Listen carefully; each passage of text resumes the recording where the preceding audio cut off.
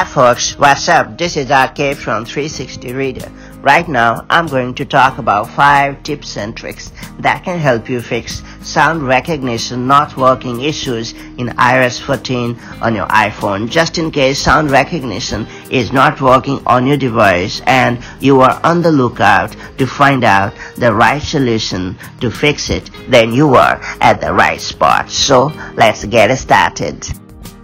Make sure to subscribe our YouTube channel and hit the bell icon so that you won't miss any updates from 360 Reader.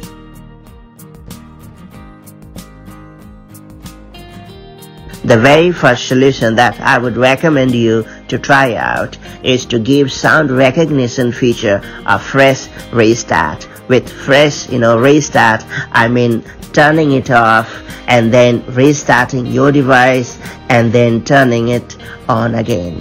To get it done, all you have to do is launch Settings app, then you have to tap on Accessibility, then you have to tap on Sound Recognition, and then you have to tap on Sounds.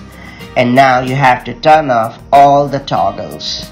And after that, you have to turn off the toggle for sound recognition. Once your device has, restarted, go back to the same settings and then turn on sound recognition. After that, tap on sounds and then turn on the switches for all the options. Now wait for some time to let your device recognize the sounds. Chances are pretty high that this time around you would get sound recognition notifications and it should start working normally. If it has, then you are good to go.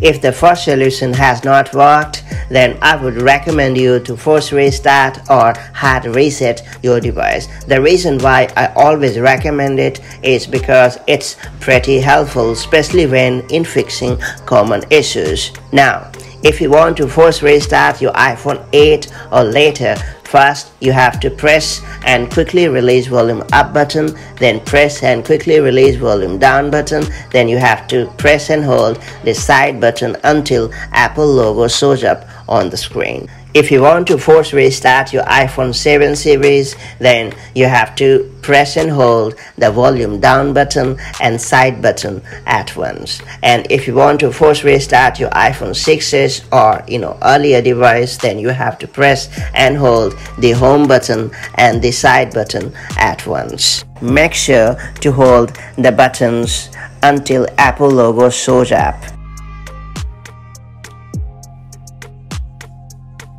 If the problem has continued, then it's time to reset all settings. The reason why I'm going to recommend you to try out this solution is because it is known to fix complex issues or something that seems to crop up out of nowhere.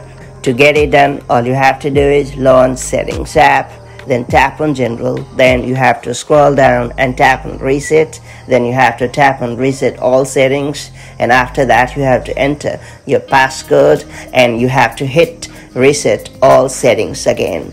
Keep it in your mind that it will wipe out all the existing settings of your device, including VPN settings, so be sure to set them up again. If nothing has worked, then it's time to update the software.